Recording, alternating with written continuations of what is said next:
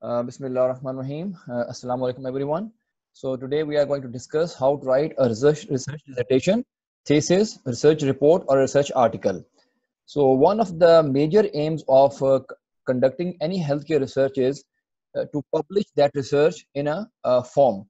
So it could be a research report, it could be a research article, a dissertation or a thesis. So today we are going to discuss this thing. Before I start, I would like to take you back to the previous lecture that we had on this topic, that is pre-planning for research, literature search, protocol writing, and research ethics.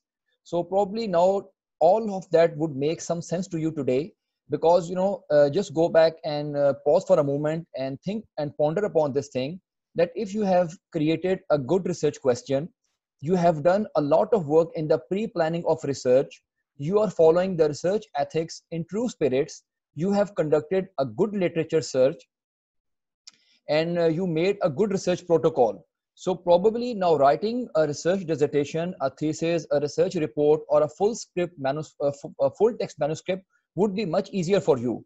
So that is actually the importance of following certain steps like pre-planning, research ethics, protocol writing, and learning how to do effective literature search.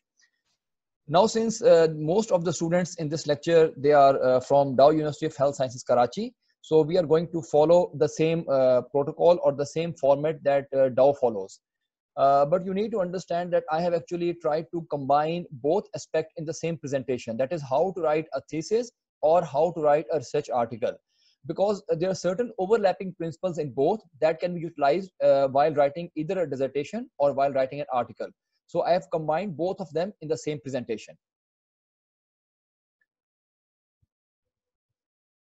So the first thing that you students need to do is actually you should actually go online. I have given you the link at the top. So Dow University of Health Sciences, the ORIC, that is Office of Research Integrity and Commercialization, and the research office, they have created an official handbook of postgraduate academic research guidelines. So if you want to conduct a research either for your PhD program or you want to conduct a research for your master program, so you should actually download this handbook, which is available free of cost for anyone online, and it will give you all the guidelines right from creating a synopsis or a research protocol, how to submit that, how to get approval from the ethics review committee, and what are the guidelines for writing a research thesis or a research dissertation as per the guidelines of ORIC of Dow University of Health Sciences. And they also give you certain policies.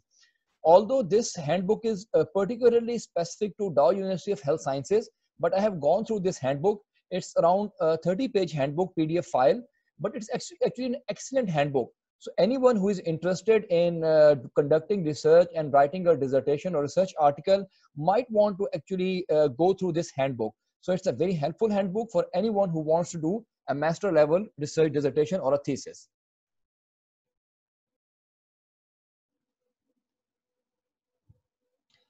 Okay, apart from that, I would like you to read the instructions that are available on this web link.